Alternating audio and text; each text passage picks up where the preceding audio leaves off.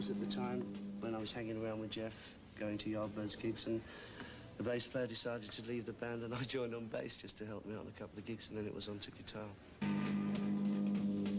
When Jim joined, I lost focus of where the Yardbirds should have been going, or could have been going. And it was the fact that we were overqualified in the guitar department and underqualified in the writing department.